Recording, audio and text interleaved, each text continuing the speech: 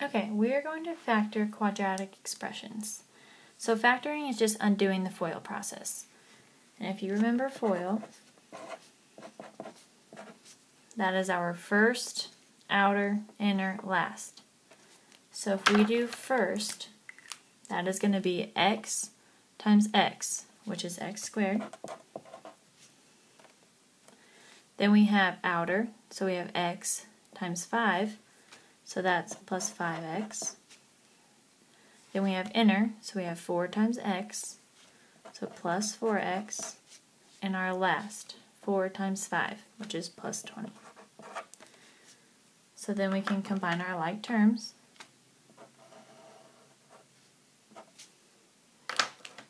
And we are left with x squared plus 5x plus 4x is 9x plus 20. So if we were to FOIL this, that is what we would get. So if we are going to factor ax squared plus bx plus c, the first thing we are going to do is factor out the greatest common factor if there is one. So that is the first thing you're going to look for. So looking at x squared plus 9x plus 20, is there a greatest common factor in this expression? No, there is not. The greatest common factor would be 1, but so the greatest common factor, there is none. So that is our first step. We are going to look for the greatest common factor, and if there is one, we are going to factor it out. Okay, so the second thing, we're going to list the factors of a times c. So we're going to take a times c. Our a is x squared, and our c is 20. So if we multiply those, that would be 20x squared. And we want to list the factors of those. So we're going to make our little t-chart. And we're going to list as many things as we can that are going to multiply to give us 20x squared. So we can multiply 5x and 4x. 5x times 4x is 20x squared. We can multiply 10x and 2x. 10x times 2x is 20x squared. We can multiply x and 20x. X times 20x is 20x squared. But we want the one that has a sum of b. If 9x is our b, which one of these would have a sum, if we added them together, would be 9x? Well, if we look at x plus 20x, that would be 21x, and that's not 9x. We have 10x plus 2x, that would be 12x. That's not 9x. What about 5x plus 4x? That is 9x. So, down here, it says that we are going to rewrite bx as the sum of the factors, meaning we're going to rewrite this using the sum. So we're going to rewrite it as x squared, and instead of 9x, we're going to have the sum. So we're going to have 5x plus 4x. So we have plus 5x plus 4x, and then we still have plus 20. So all we did was replace this. So we found 2 that multiplied together to equal our a times c, and that added together to equal our b. So now looking at these two, we are going to group them. If we group these, what is the GCF of x squared and 5x? Well, the GCF would just be x. You can take an x out of both of these two. So looking at the next set, what would the GCF be for 4x and 20? Well, 20 doesn't have an x, so we can't take out an x, but we can take out a 4. So we can take out a 4 out of both of those. So it says find a common factor for the first two terms and the last two terms, which is what we did. The first two terms, we found a common factor to be x. The last two terms, we found our common factor to be 4. So now we're going to rewrite it using the distributive property. So we're going to take our x, which is what we factored out, And if we factor out an x out of x squared, we are just left with x, because x times x is x squared. If we took an x out of 5x, we are left with 5. So you can check it. If you take x times x, that's x squared, plus x times 5 is 5x, plus our GCF, the last two terms, was 4. So plus 4 times, if we take a 4 out of 4x, we are left with x, plus, if we take a 4 out of 20, we're left with 5. And as you can see, these two are the same, which is what we want. So now we can rewrite these.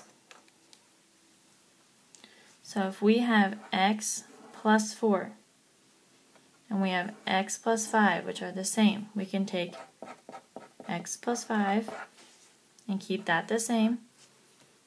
And we have times, we have x plus 4. So that is where we rewrote it. So all we did was group them together.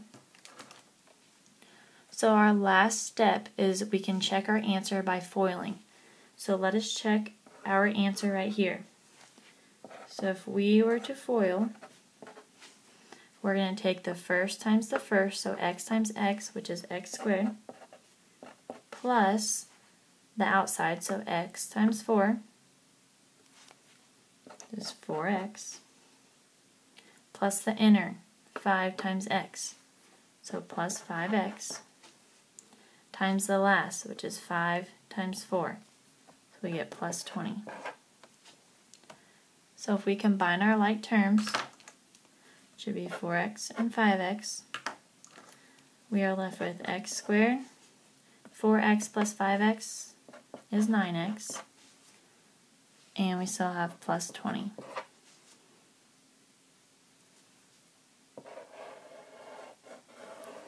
And is that what we started with up here? Yes, it is. So that is how you know you are correct.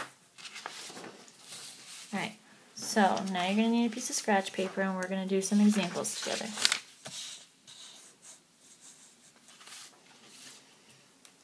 Alright, so our first example. We have 2y squared plus y minus 3. So our first thing we have to look for, do we have a GCF?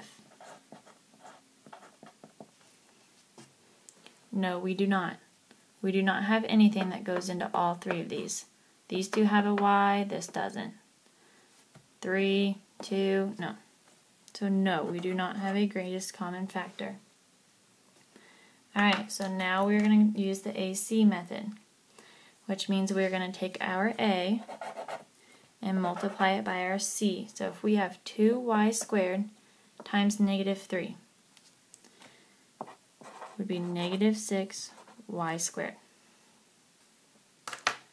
Alright, so now we have to make our little T table.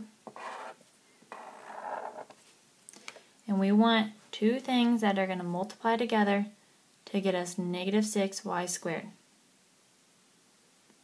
So we know that one is going to be positive and one is going to be negative, because we know that a positive times a negative is going to give us a negative.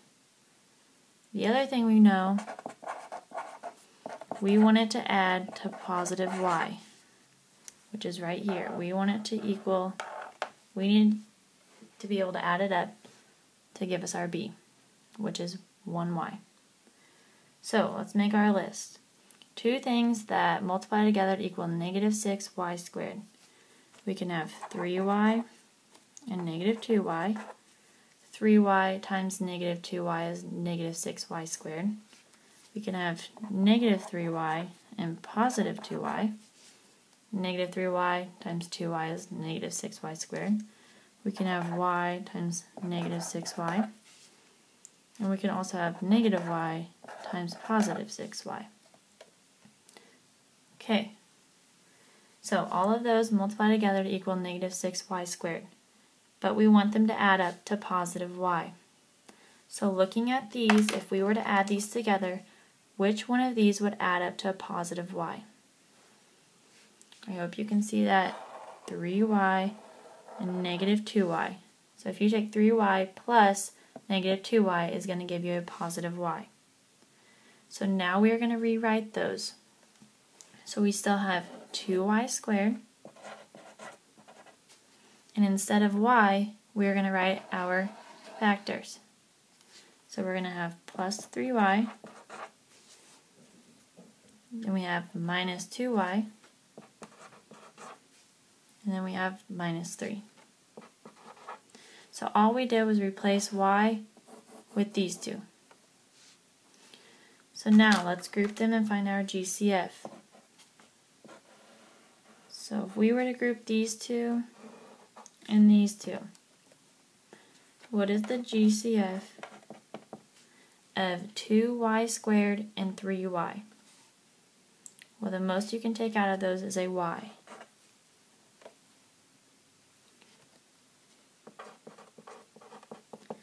Okay, what is the GCF of negative 2y and negative 3? Well, the most we can take out of that is a negative 1. So if we were to rewrite this, we're going to take our, what we took out, which is y, times, if we took out a y out of 2y squared, we're going to be left with 2y, plus, if we take a y out of 3y, we're going to be left with 3.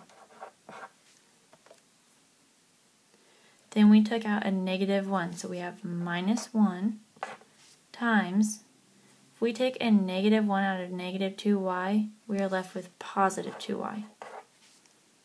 And if we take a negative 1 out of negative 3, we are left with positive 3.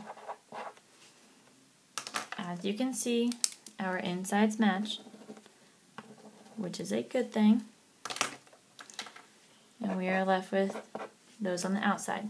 So let's go ahead and combine them. So we have y minus 1 times what is on the inside. So 2y plus 3. And let's check by FOIL. I would recommend doing this every time to make sure you are correct. So if we have our first y times 2y, we get 2y squared. Our outside y times 3 plus 3y. Inside negative 1 times 2y minus 2y, negative 1 times 3 is minus 3. So if we combine our like terms, we get 2y squared. You take up 3y minus 2y, and we get plus y. We're left with minus 3. Does that match what we started with? Yes, it does. So this would be your final answer.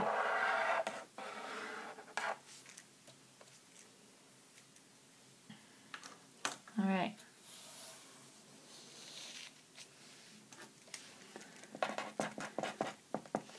So we have 4x squared minus 22x plus 10. So the first thing we're going to check for is our GCF. What can we take out of all three of these? Well, they're all even, so we can take a 2 out of those. So our GCF would be 2. So if we have a GCF, then we are going to rewrite it first. So we're going to put our GCF on the outside. So that is what we took out. So if we take a 2 out of 4x squared, we'll be left with 2x squared. If we take a 2 out of negative 22x, we're left with negative 11x. And if we take 2 out of 10, we're left with 5. Alright, so now we're going to go back to what we were doing. We're going to take a times c. So our a is 2x squared times our c, which is 5. So 2x squared times 5 would be 10x squared. So now we're going to make our t-chart. And we know that we want two things multiplied together to equal positive 10x.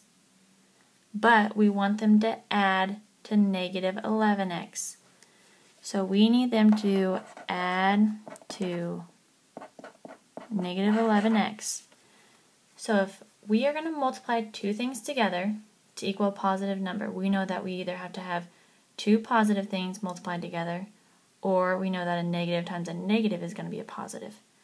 But if we want them to add to a negative number, we know that they are both negative numbers.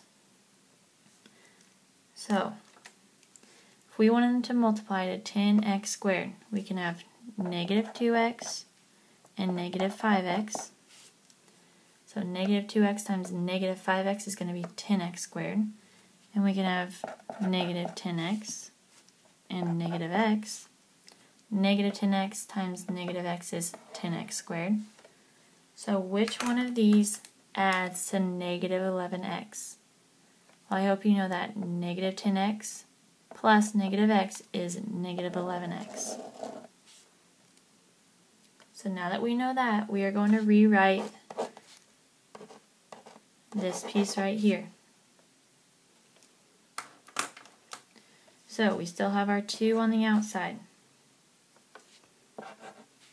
And we have 2x squared.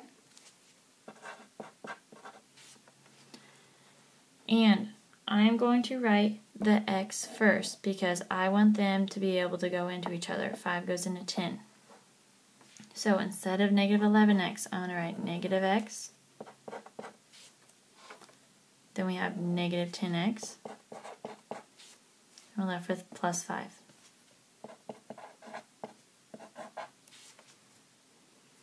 Alright, so let's group them and find our GCF. So if we group these two together, what is our GCF of 2x squared and x? Well, the most we can take out of that is an x. So if we group these two, our GCF, what is the most we can take out of negative 10 and 5? Well, we can take out a negative 5 to make this a positive. So let's rewrite this. So we have 2 on the outside times our GCF. We took out an x, so we're left with x times, if we take an x out of 2x squared, we're just left with 2x minus, if we take an x out of x, all we're left with is 1. So then we have minus, we took a 5 out. We took a negative 5 out, so we have minus 5. If we take negative 5 out of negative 10x, we're left with 2x. And if we take a negative 5 out of positive 5, we're left with negative 1. So, when we combine these, we're going to have our outside terms, and we're going to keep these. So if we were to rewrite this, we're going to still have 2 on the outside. We bring this all the way down. It stays with us. And then we have our inside piece. I'm not going to write the bracket. Let's do 2 on the outside. Our inside piece, which is 2x minus 1, times our outside, x minus 5. So let's check it by foiling. So check by FOIL. So if we distribute the 2, we have 2 times 2x. It's going to give you 4x. Minus 2 times 1 is 2. And we still have x minus 5. So let's go ahead and FOIL. So we have our first, 4x times x is 4x squared. Outside, 4x times negative 5 would be negative 20x. Inside, negative 2 times x is negative 2x. And last, negative 2 times negative 5 is positive 10. So if we combine our like terms, we end up with 4x squared minus 22x plus 10. Is that what we started with? Yes, it is. So this would be your final answer.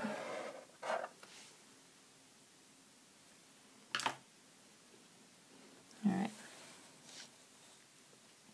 So next example.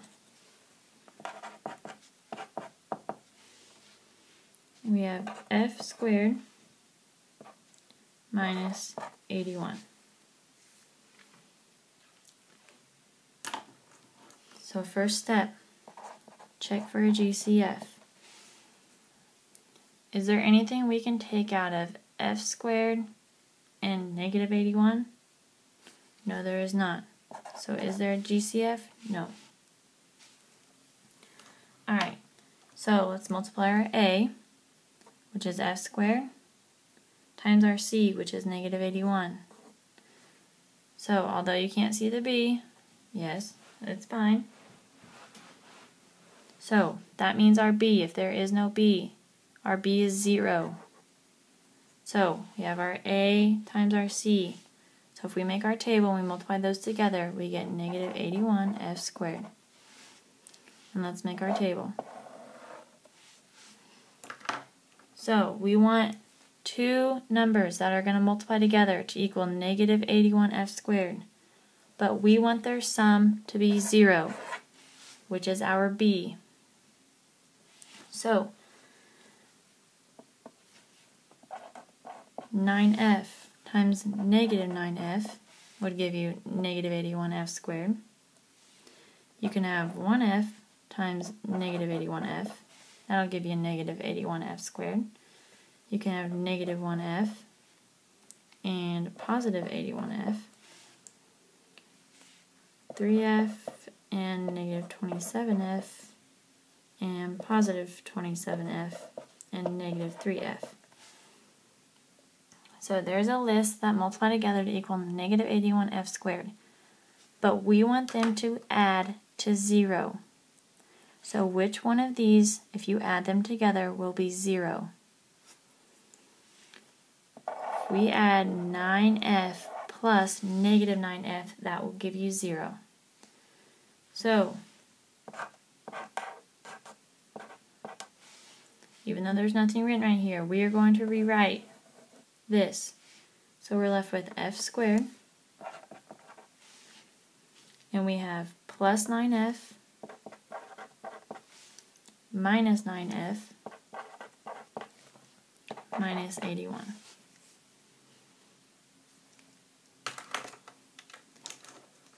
Alright, so let's group them and find our GCF. So if we group f squared and 9f, our GCF of that would be f. That is the most we can take out of those two terms. Looking at our next grouping, what is the GCF of negative 9f and negative 81? Well, that would be a negative 9. So next, if we take an f out of this, we have f times. If we take an f out of f squared, we're left with f plus, if we take an f out of 9f, we're left with 9. Then we have minus 9, because that is what we took out, times, if we take negative 9 out of negative 9f, we're left with f.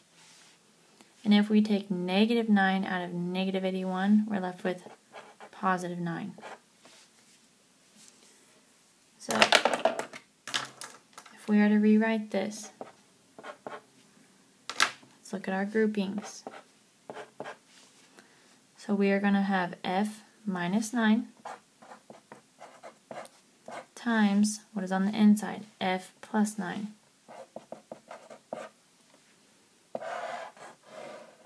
And if you were to check by foiling, you should get what you started with. Alright, so we have 2 more examples.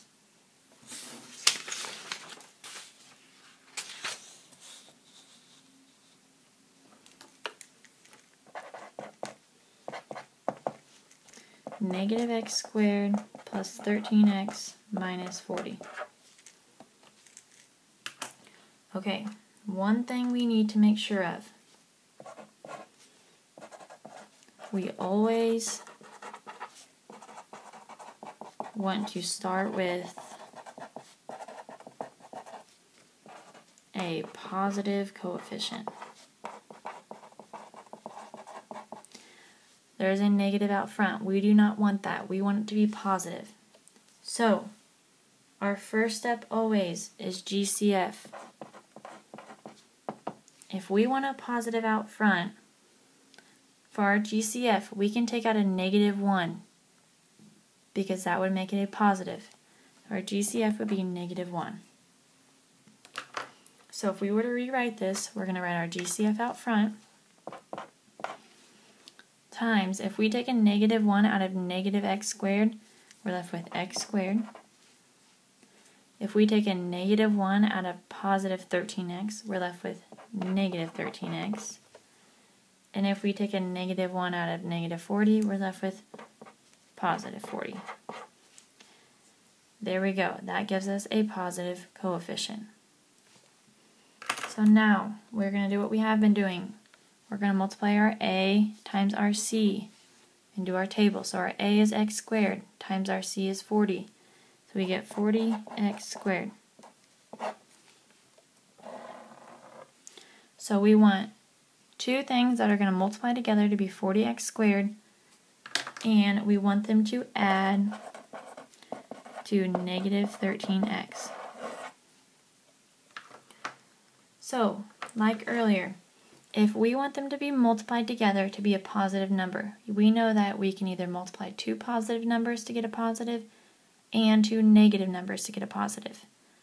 So, if we want them to add to a negative number, we know that they're both have to be negative. So, first one, we can get negative 20x and negative 2x.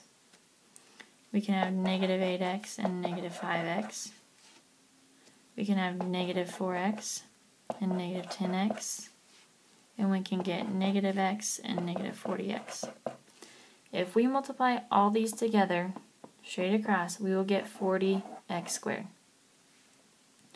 But we need to choose the two that we can add together to get negative 13x. Well, if we take negative 20x plus negative 2x, that's going to give you negative 22x. That is not negative 13x. If we take negative 8x plus negative 5x, that will give you negative 13x. So that is our choice. So now we are going to rewrite our negative 13x. So we're going to keep our -1 out in front.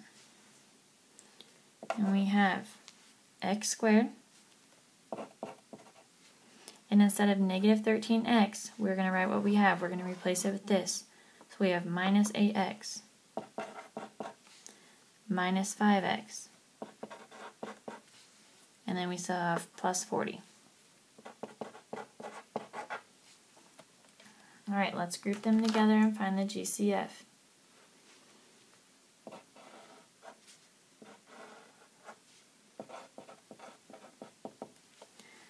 What is the GCF of x squared and negative 8x? What can we take out of those two? Well, we can take an x out.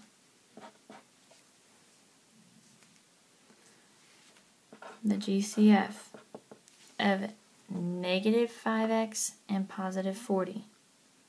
Well, we can take a negative 5 out. So, if we were to rewrite this, we still have -1 out in front.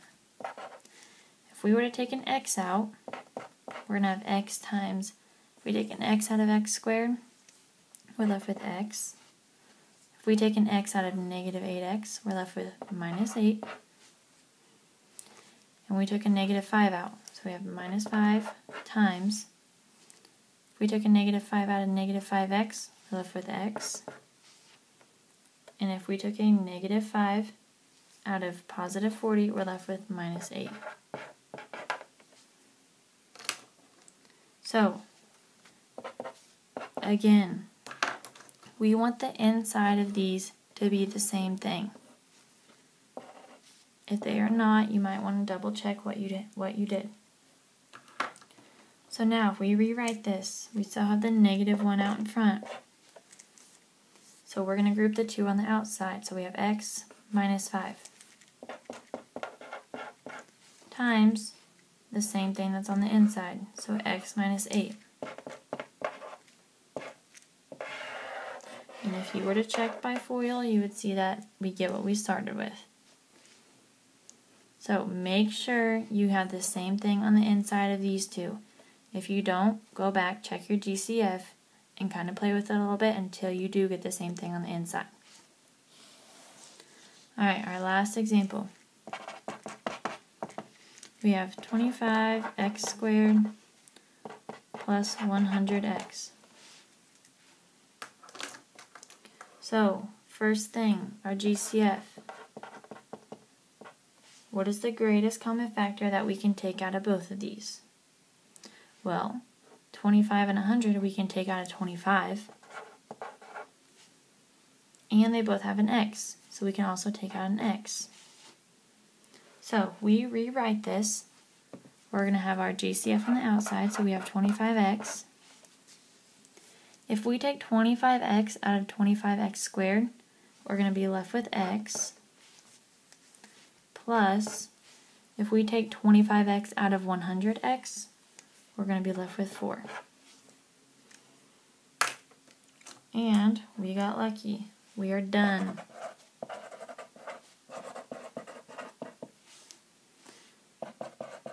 We can't factor